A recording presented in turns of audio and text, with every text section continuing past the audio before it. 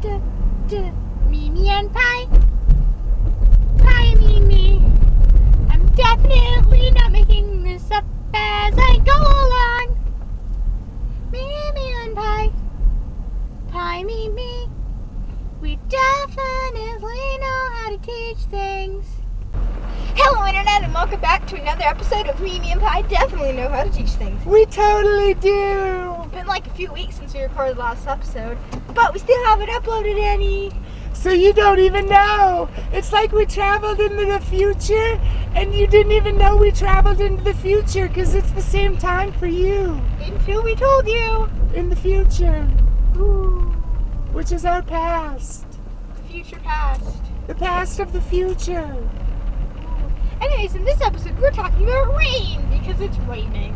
Yeah, not time travel. Time travel is going to be for a 3-hour-long special. Rain travels through time. Everything travels through time. It travels to the future. Everything travels at a second per second. Everything travels to the future. Yay, at a second per second. Unless you want to get into really weird complex stuff that I really don't understand, so let's ignore that. Let's ignore that weird relativity stuff that I don't even understand. It's weird. When you add fun, it's like...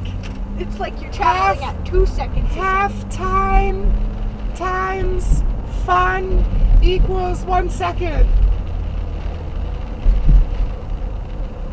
If you're having fun, you're going at 2 seconds a second.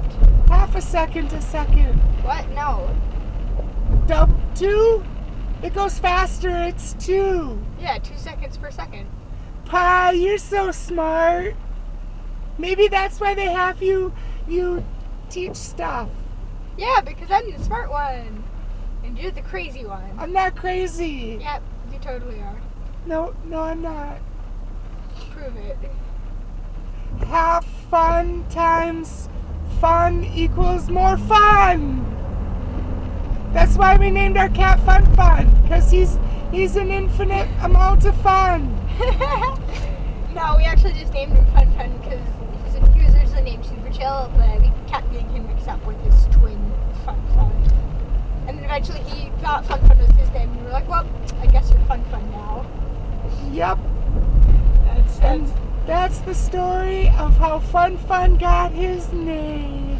His twin, which is extremely energetic, is now named Super Chill.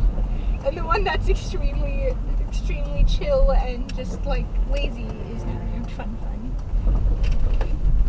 All because of a name mix-up. Yeah. What if we mixed up the name of rain and we accidentally called it tacos? It's raining tacos. It's tacoing.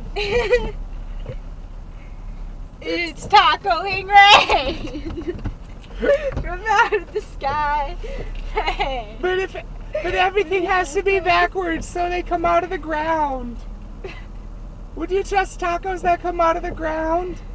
I don't know. That seems a bit too demon weirdness for me.